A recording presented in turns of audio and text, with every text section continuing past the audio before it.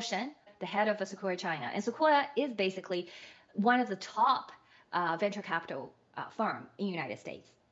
So Shen made a head of Sequoia in 2005.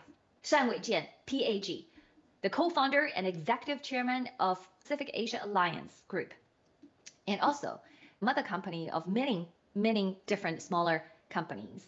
And one of the subsidiaries named PAX, which is a plaintiff in Miles Guo's legal cases. And later we will get to that.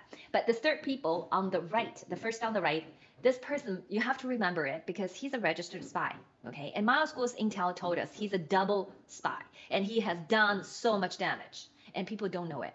And his name is Bruno Wu Zheng, and he's also a U.S. citizen. He registered on FARA registration on December 18th, 2018. Okay? And he was the CEO and board chair for Ideanomics, but he no longer, he stepped down, but he still is the founder and the chairman for Sun 7 Stars. Okay, Sun 7 Stars is an investment firm as well. So these are the deceptive CCP undercover agents damaged America and American people the most.